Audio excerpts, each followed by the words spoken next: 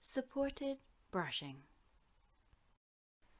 When supporting someone with brushing their teeth, it is important to introduce yourself to your client.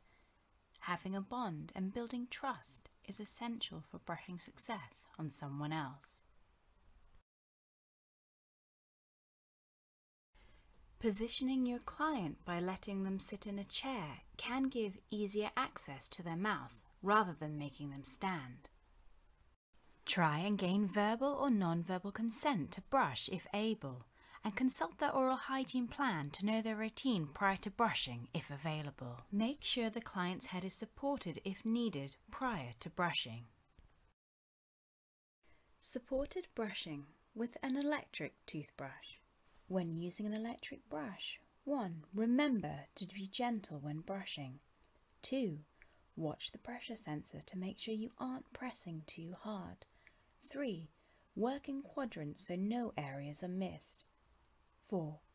Make sure the brush is half on the gum, half on the tooth. 5. Only use an electric brush if fully charged. 6. Teeth should be brushed twice a day for 2 minutes. 7. Fluoride toothpaste should always be used, 1,450 parts per million. And 8. The patient should not rinse after brushing. Angle the head of the brush onto the gum line. Each tooth and gum should be brushed for 4 seconds. Let the brush do all the work for you. After lingering at the gum line for 4 seconds, drag the brush up against the tooth and then back to the gum line of the next tooth. Brushing on the inside of the mouth should be done in the exact same way, lingering at the gum line for 4 seconds before moving on to the next tooth.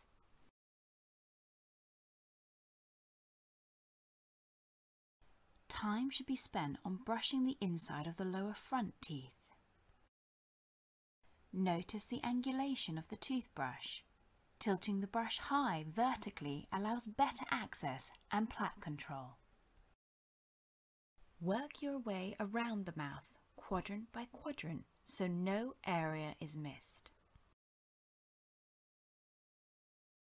The tops of the back teeth should be given attention when brushing.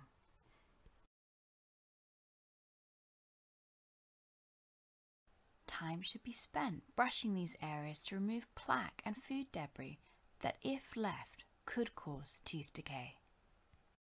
When brushing the client's front teeth, remember to gently pull their lip away to gain better access to the gum line. The top teeth should be brushed in the exact same way. Ask the client to open wide and then close slightly together to gain better access to the back teeth. When brushing someone else's teeth with an electric brush, you should always have a pressure sensor. If the red light indicator goes off, you are applying too much pressure, which could result to wear and trauma in the mouth.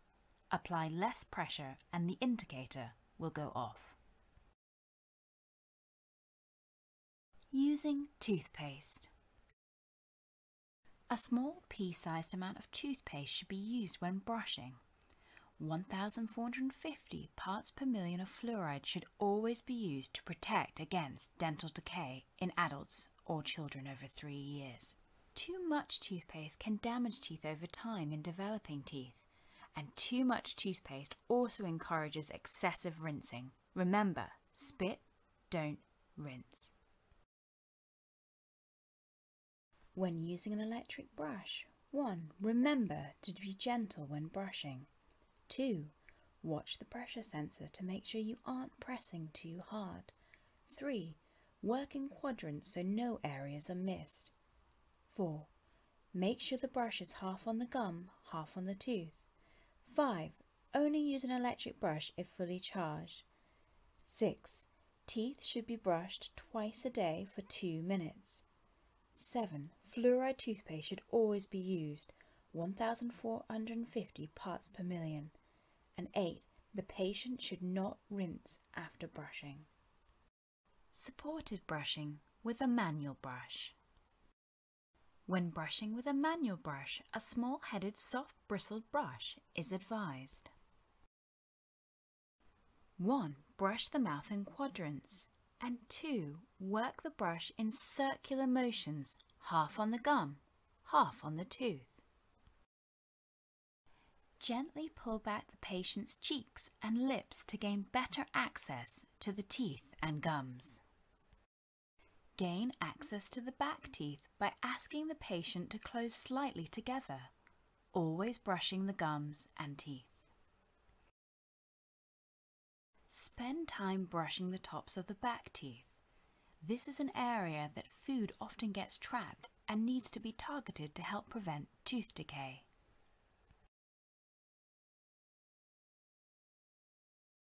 Remember to check with the client that they are comfortable throughout the brushing. They may need breaks or to rest their jaw from time to time. Gently use your thumb to pull the lip down to gain better access to the lower front teeth. This is a key area that is often missed and should be targeted. Overcoming challenges when brushing. Using a finger guard. A finger guard is essential when brushing someone else's teeth for finger protection. The finger guard should be placed on the opposite side you wish to brush. Ask the patient to gently rest their teeth on the finger guard. Patients may naturally bite down and rest their mouth. Notice the ideal position of the finger guard. Brush half of the mouth on the opposite side of the finger guard, quadrant by quadrant.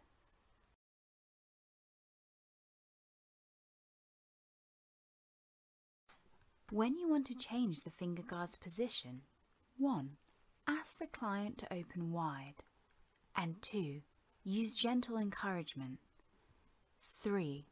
Do not attempt to remove while teeth are firmly fixed around the finger guard. Move the finger guard to the other side of the mouth. 1. Ask the client to open wide. 2. Use gentle encouragement. 3. Slide the guard to the back teeth and ask the client to gently close. And 4. Forming trust and working closely with your client is key to success. If you need help getting a finger guard, please ask the dentist or dental therapist on your client's next visit. Recap. Brush for 2 minutes at least. Finger guards should only be used per client and not shared. Brushing too roughly can put a client off brushing altogether. Give your client breaks if they need them. And be careful not to cause injury when using a guard or brush. Using a mirror. Mirrors can be ideal for helping gain access to difficult regions of the mouth. Notice how the mirror is used to pull the cheek back, exposing the teeth and gums and allowing easier access for brushing. Very little pressure is used. The mirror head tucks under the lip. The mirror follows the toothbrush around the mouth, making sure no area at the gum line is missed. Plastic mirrors should ideally be used. The mirror should only be used per client and not shared. If you have any queries about the techniques shown in this video, please contact your client's dentist or dental therapist for more tailored advice.